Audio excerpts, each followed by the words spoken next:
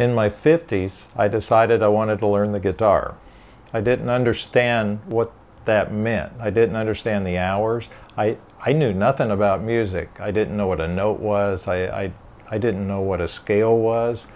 I didn't know what all those little black dots on the paper was. As an electrician, I had to learn theory before I could do anything. So I went to the local college and took a class in music theory. I sat through with all the 18 and 19-year-olds.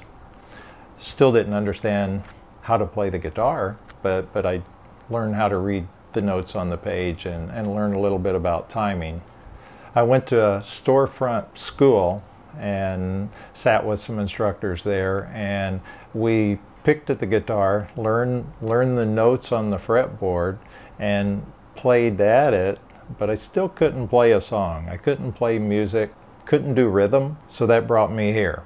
So the very first lesson with Dice, he had me play something and he saw immediately where I was at, and the very first day I was jamming with Eric Clapton. It was beautiful. I went home, my confidence was lifted. I told my wife, I said, okay, I found the right guy. I'm playing music. So about 12 lessons later, I've got about 5 songs that I can play. Most of them are Eric Clapton, one of my favorites. So I look forward every night going home and picking up the guitar and, and having fun with the songs that we've been working on during the week. I always look forward to getting back to that guitar, getting back with Dice and learning something new. So it's been a great experience.